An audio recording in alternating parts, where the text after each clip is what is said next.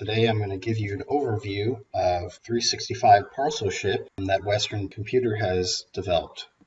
So what 365 ParcelShip is doing, it's solving the small parcel problem that is currently within the standard D365 functionality. With ParcelShip, wholesalers and distributors facing online competition must be able to offer small parcel shipping. Within D365, it handles full load and LTL shipping effectively, but doesn't manage small parcel shipping. Customers have to solve this problem themselves, usually with a carrier-specific app or an expensive third-party system. 365 ParcelShip solves this problem by providing a low-cost, easy-to-use solution that functions within D365. Next, I'd like to point out a few of the benefits of using 365 ParcelShip. One benefit is it eliminates the need to use a shipping application outside of Dynamics, saves the expense of buying and integrating a third-party shipping system. It provides a low-cost, predictable subscription fee regardless of how many parcels you ship. It automatically creates journal entries and shipping labels for each parcel, saving administrative time and eliminating potential errors. And finally, it rate shops for the fastest or least expensive shipping alternative and ensures you have the current rates, eliminating maintenance costs and added effort. So what I want to do next is go over to D365 and show you some of the setup that's associated to ParcelShip. So to do that, let's take a look at the parameters, which are in Transportation Management and then ParcelShip. Here is one of the benefits that was listed in the presentation. You can select lowest price or shortest delivery time. If you have lowest price set as your default delivery mode, it will, whenever you go to close your container, it will automatically already have that option selected.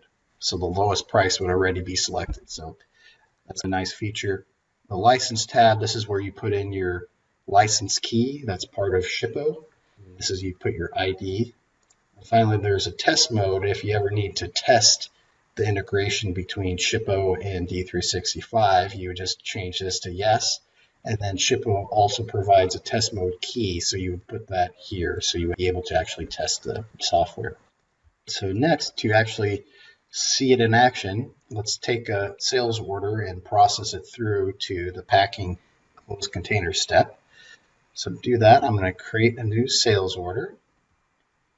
And I know the customer account number, so I'm going to type that in here. Okay, and hit tab. So when I hit tab, everything defaults in. That looks good, so I'm ready to generate the sales order. So here I'm going to put in the item number that I want to include in this order. After I put in the item number, I'm going to go to the Setup tab and change reservation to automatic. And I'd also like to point out this new tab that's part of the application called Special Instructions. So within the Special Handling Instructions field, you can put in information, say, for example, your third-party account number for a particular carrier. You can put in that number here, and that way you'll have a record associated to this particular transaction. Right, so now that this sales order is ready to be released to the warehouse, I'm going to make sure the warehouse tab is selected, and I'm going to click Release to Warehouse. What this is basically going to do is generate work for the warehouse worker. It's going to tell them where to pick this item from and then eventually where to place the item, which would be the packing area where the packer will take the order from there. Now that this work has been created, I'm going to go to the work order and then copy the work ID. This will be used in the mobile device screen that I'm going to go to next.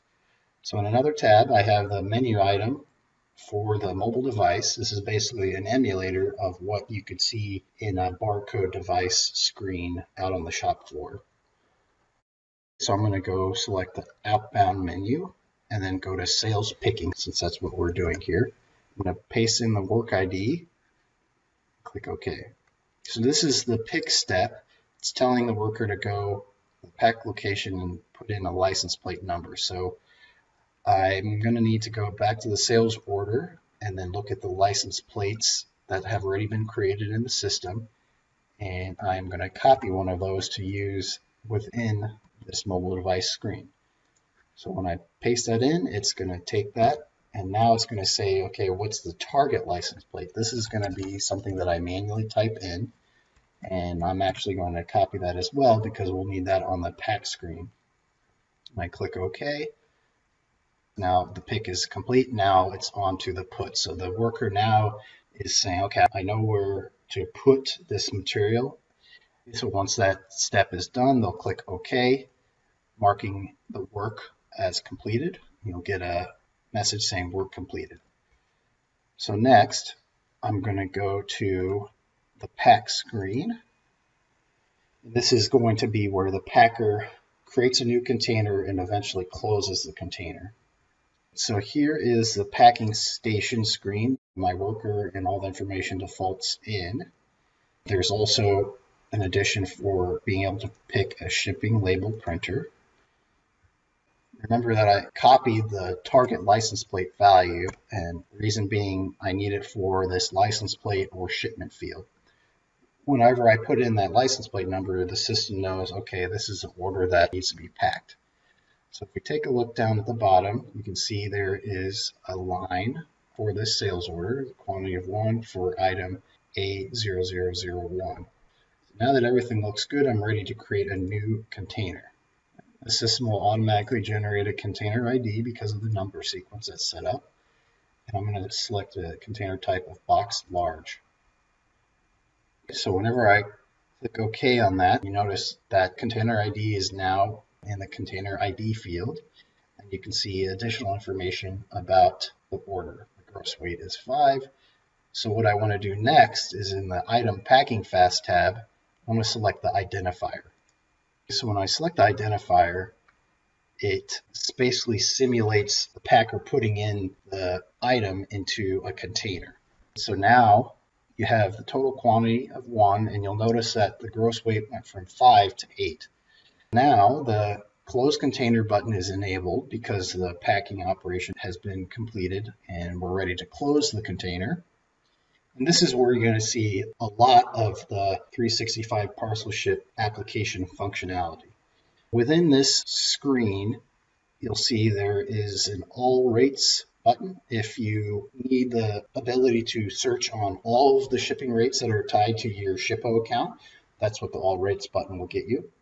If you scroll down a bit, there's this section called all rates. So these are all the rates that are currently tied to my Shippo account key that is set up. So you have FedEx and then USPS. So if I want to scroll over to the right to see the actual cost, I'll use this scroll bar at the bottom here. And what I'm actually going to do is going to go with priority mail because that's the cheapest rate. So whenever I select that and I scroll back up, you'll see priority mail rate has been selected. When we scroll down a bit, here are some of the new fields that have been added. Their best rate, fastest delivery, and charged customer. I spoke a little bit about best rate earlier. This is actually a parameter setting you can put, and if this was a parameter that was selected, whenever I hit close container, this flag would be set to yes, and the system would know to select the cheapest rate option. Same concept with fastest delivery. Only thing is the system would be looking for the option that it is the quickest. And if you want to charge your customer for the shipping cost, you can put this flag to yes, and the system will know, okay, charge a customer for this fee, not your company. So then you can see a gross weight was automatically filled in when I hit the close container button. I'm ready to close the container, so I'm going to click OK, and this should essentially generate a packing slip posting. And when I click OK, this is going to mark the sales order as delivered, and also if you need to print out the packing slip, this can also be printed out as well. So now you'll see that this container has been closed. Let's go over to the containers form, and I'll show you the status of this particular container. So this is a container we just created. You see the container status is now closed, and the shipment status is loaded. So that's indicating it's been loaded to the truck, and it's now ready to be confirmed, which would essentially mark it as shipped once the truck leaves. So what we went over today is the 365 parcel ship application that Western has built, and it basically gives you the ability to ship small parcels, which standard E365 doesn't allow you to do. Another really great thing about this application is it automatically integrates with Shippo, and it can shop for all of the shipping rates automatically. That integration is automatically already part of the application, so there is no expensive development costs associated with building out an integration with a third-party shipping software. So the application is a very powerful tool that can be of great value to many customers.